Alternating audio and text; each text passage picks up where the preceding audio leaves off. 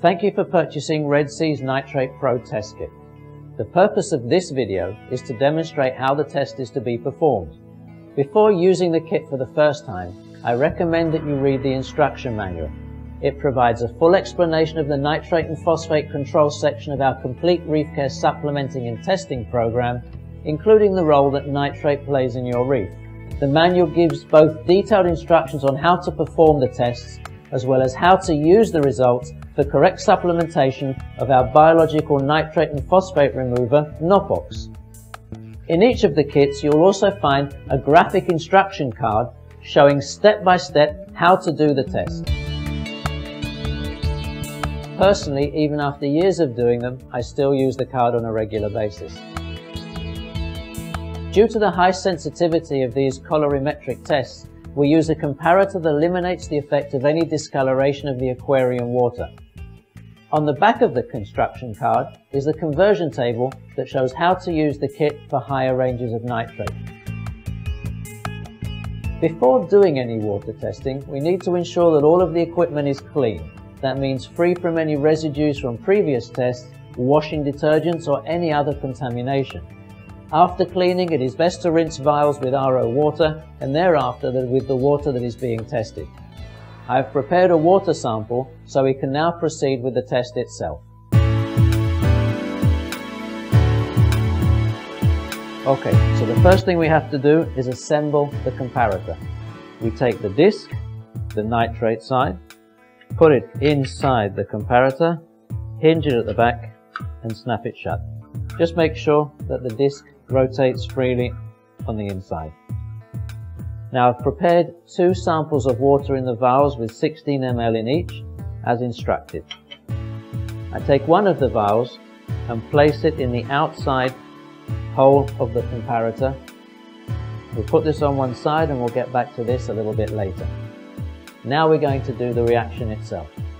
So first of all, we take our reaction vial and put in 5 drops of reagent A.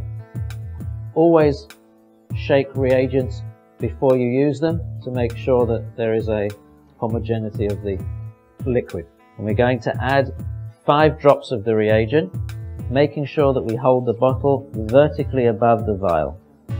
1, 2, 3, 4, 5. Okay, and now as shown on the instructions, we're going to shake for 15 seconds. 1, 2, 3, 4, 13, 14, 15. Of course, you can also use a timer if you have one handy. It will make life easy for you. Now we're going to put in reagent B. Reagent B is a powder. And we use the measuring spoon provided with the kit. You're going to take a level spoon. There's a level spoon. And now we shake vigorously for 60 seconds. And by vigorous, I mean vigorous.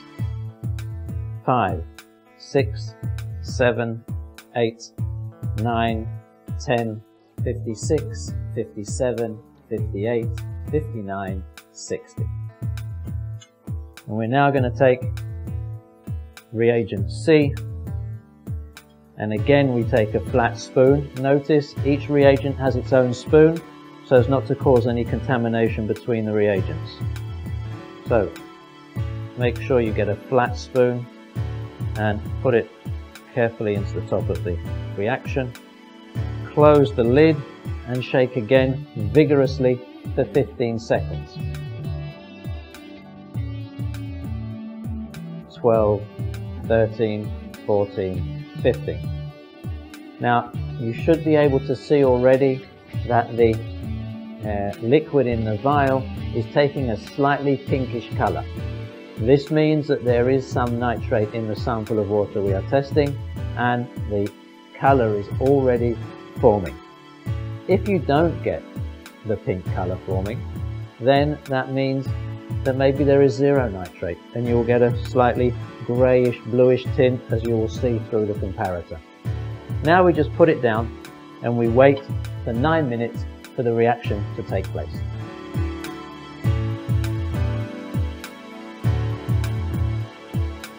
9 minutes has now passed So we can see in the valve that the reaction has stopped.